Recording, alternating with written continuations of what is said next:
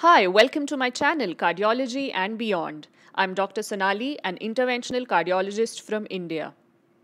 In today's video, we'll be talking about the arterial pulse, focusing mainly on how a pulse is generated and propagated. Now, the arterial pulse is one of the most vital and one of the most informative signs of the cardiac clinical examination, and this particular topic will be covered over several videos in order to grasp it fully. First off, what is the purpose of the arterial system?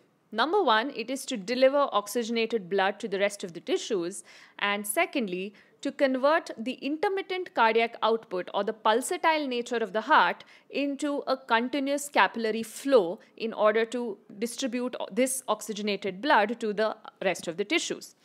Now, when it comes to the division of arteries, there are three gross levels. Number one are the elastic arteries or the central vessels, which consist of the aorta up to the iliac bifurcation, and it also consists of the main branches of the aorta, which include the carotids and the innominate artery.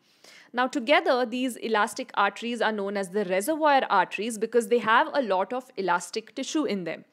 The concept is that more an elastic an artery is, greater is the volume accommodated by that artery for a small rise in pressure, which is to say that these arteries are highly compliant.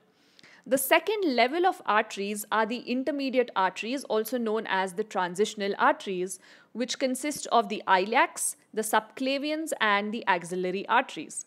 And the third level are the muscular arteries, which have more of a muscular tissue in their wall as against elastic tissue. And the examples are the radial artery and the femorals. What is felt when you palpate the arterial pulse? Now, a change in the wall tension of the artery is what leads you to palpate the pulse, and what governs this wall tension change is the change in the amplitude of the pressure wave, that is the force with which the vessel hits your palpating finger, and also a change in the radius of that artery. Now, all these changes are governed by a law called the Laplace's law, in which the tension of the wall in the artery is equal to pressure into radius divided by wall thickness. So, when there's a change in the pressure and also the radius of the artery between systole and diastole, that's when a change in tension is appreciated, and hence you're able to palpate that artery. What affects the radius of the arterial system in the Laplace's law equation?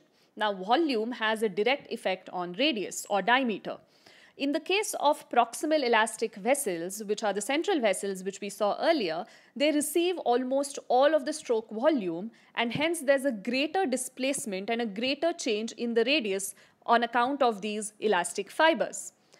When it comes to the peripheral muscular vessels, the number of muscular fibers is more than the elastic fibers, and as a result, these vessels are less distensible.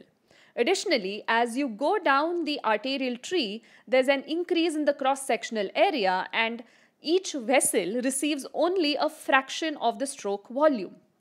So what this means is, for a similar rise in pressure, the change in diameter or the change in radius is less. In other words, in order to achieve a similar diameter change in the peripheral vessels, the pressure developed in these vessels is much higher than the pressure developed in the central elastic vessels. What is the difference between the pressure pulse wave and the blood flow in the arteries? Now, the pressure pulse wave is generated by the contraction in the left ventricle, which is transmitted to the peripheral arteries at once. So, the one which is depicted in blue arrows is the pressure pulse wave, and that goes very quickly to the rest of the arterial tree. And as you can see, it goes so fast that it even gets reflected from the peripheral arterioles. Now, the actual blood flow in the arteries, which is the blood that leaves the left ventricle, takes several cardiac cycles to reach this same distance. So, this blood flow lags behind the pressure pulse wave, which goes much faster.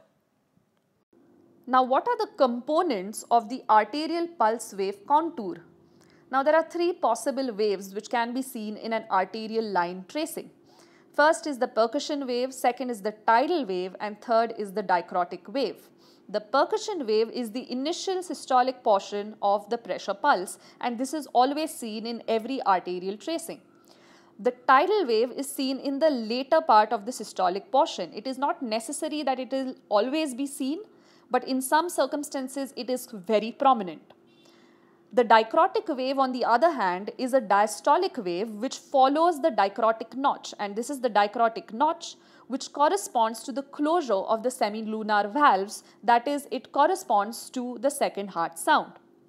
Now, when you take an arterial pressure wave at any site, it is a combination of the incident pressure wave, which travels very quickly from the left ventricle to the rest of the arterial tree, and the reflected waves which come back from the periphery, where the reflection usually occurs at the level of the arterioles.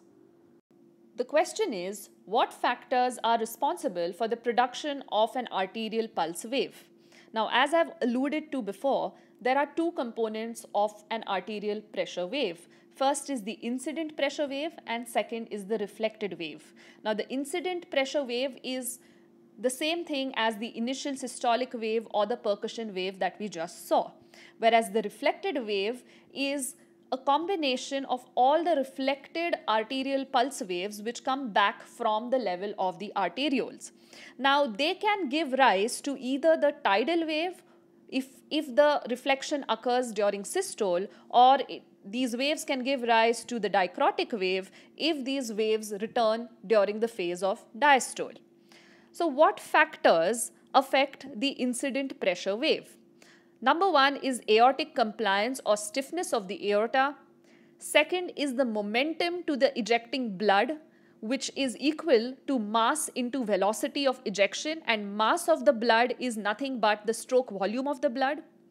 The velocity of ejection of blood is in turn dependent on various factors such as contractility of the left ventricle, which is dependent on dP by dt, that is change of pressure per change of time, that is how quickly it is able to eject the blood out of its chamber. Other factors like preload, afterload, and intrinsic contractility of the left ventricle determine the velocity of ejection. And also, impedance to ejection or the afterload overall also has a role in determining the velocity of ejection.